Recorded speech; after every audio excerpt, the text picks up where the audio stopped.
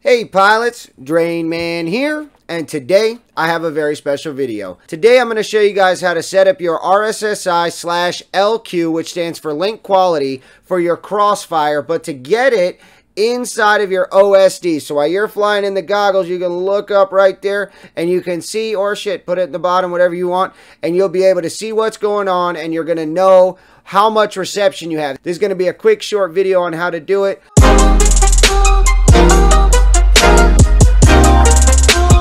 Okay, so the very first thing you need to do is you need to have your Taranis powered up. Once you have your Taranis powered up, you need to have your drone ready to go. You need to have your Crossfire receiver installed, wired correctly, and connected and working. If you don't know how to do that, I have a video on it. I'm going to link it down in the video description.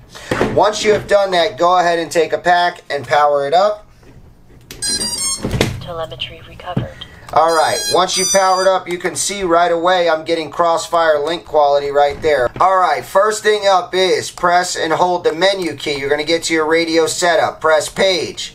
Come down to Crossfire. Press enter one time, short press. Boom. Okay, so if you have loaded Lua C, you can use it, or you can use regular Crossfire.lua. Doesn't matter. I use this one, and this time you are going to long press. Then hit execute. Once you enter, you are going to select your Nano. So there's my micro, which is in the back of the Taranis. That is my Betaflight T-Motor F4 stack, and there is my receiver. So I'm going to select that. All the peripherals will come up, all of the settings. You're going to keep heading on down, and once you get here is where you will select for your RSSI. Now, your channels work like this. Channel 1, 2, and 3, and 4 are your basic channels like throttle, yaw, roll, pitch, etc. So you don't want to go too far. A lot of guys go down to channel 12, which is actually aux 8, and they set it there. I don't like to do that. I like to just go ahead and set mine on channel 8, and you can set yours wherever you want. And if I scroll forward, you'll see right away I can choose my RSSI, I can choose my link quality, or I can choose both. Like I said earlier, it's becoming dominant to just go ahead and use link quality. People are getting the best results, including myself. So I'm going to select that, and then it's as simple as pressing exit all the way out. Alright, so now you have that set. Your receiver now understands that it's going to put out the link quality or RSSI or both, whatever you've selected. It's going to put it out from the receiver out to the radio on that channel. So let's go ahead and dive right into Betaflight. Alright pilots, go ahead and open up Betaflight. Go ahead and plug your quadcopter into Betaflight and then go ahead and connect. Once you are in, you're going to want to head over to your configuration tab. Okay, once you've entered your configuration tab, then I want you to shoot down to right here where it says RSSI signal strength, analog RSSI input. Be sure that this is off. As long as it's off, you're good to go. If it's on, turn it off, save and reboot. Now, head over to your receiver. Once you get here to your receiver, depending on which channel you put it on, it's going to decide what you're going to do here. So up here in the right-hand corner, it says RSSI channel. Select that and then put it on the aux that you have put it on. I have selected channel 8, which is equivalent to channel 4 or aux 4. And the reason why is because these are my first 8 right here. I have 1, 2, 3, 4, 5, 6, 7, 8.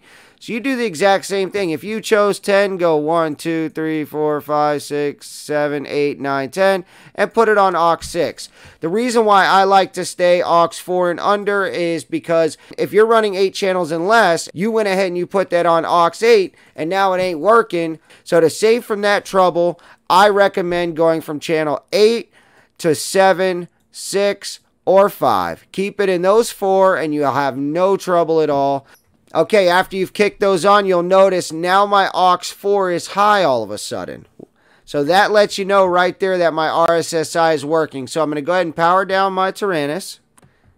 And you saw it drop immediately. So now you know that my RSSI is on the correct channel. And you can confirm too by doing that yourself. You can also look over here because your RSSI is right here. See, I'm at 12% right now. If I kick this puppy on, Now I'm at 100%. So I know that it's working. I have corrected this.